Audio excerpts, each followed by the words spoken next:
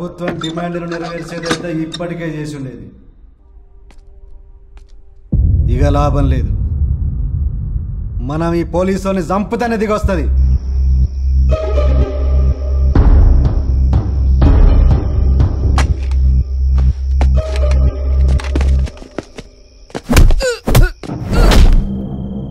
పోలీసులు నేతల కుక్కలు, వీళ్ళని చంపితే ఏమొస్తుంది?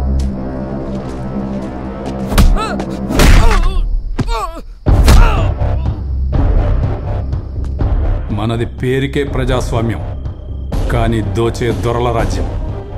దొరల కుక్కల మీద మనం జాలి చూపించాల్సిన అవసరం లేదు.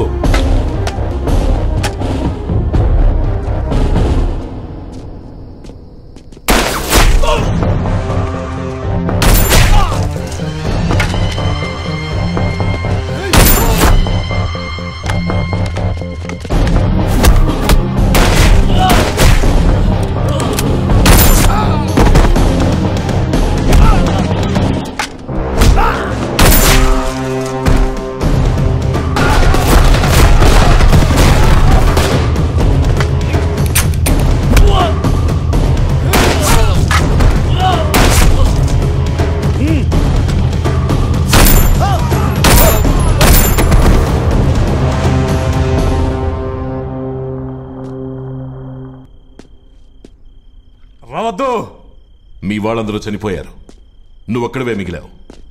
లొంగిపో. దగ్గరకు రావద్దు, వస్తే కాల్ చేస్తాను. నో, అతను మావోయిస్టే కాదు. అవును సార్, ఈ స్కూల్ హెడ్ మాస్టర్, కానీ మావోయిస్ట్ సింపథైజర్. గాంధీల్ని ఠాగూర్ని తయారు చేయాల్సిన చోట మావోయిస్టులకు ఆశ్రయం ఇస్తున్నావా? ఈ ఫ్యూడలిస్టిక్ వ్యవస్థను అంతమొందించి నీకు కావాల్సింది గాంధీలు, ఠాగూర్లు కాదు, బోస్లు, భగత్ సింగ్లు. తుపాకీ పట్టిన ఏ సిద్ధాంతము గమ్యాన్ని చేరుకోలేదు. మరి నువ్వెందుకు పట్టుకున్నావు? నా ఆయుధం ప్రజల్ని రక్షించడానికి. నాది ఆ ప్రజల్ని దోచుకుతుంటున్న ప్రభుత్వాన్ని శిక్షించడానికి.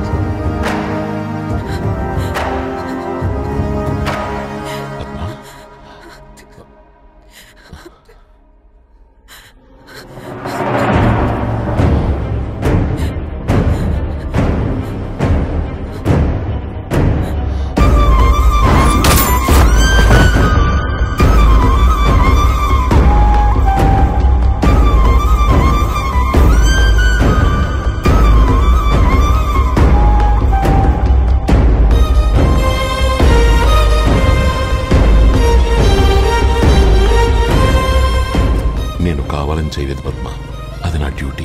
కానీ ఆయన మా నాన్న. ఆ విషయం నాకు తెలియదు. తెలిసిన ఆ పరిస్థితుల్లో తప్పదు. పరిస్థితులు ఏమన్నా కావచ్చు. నువ్వు నా తండ్రిని చంపావు, నన్ను చంపుకో, వెళ్ళిపో.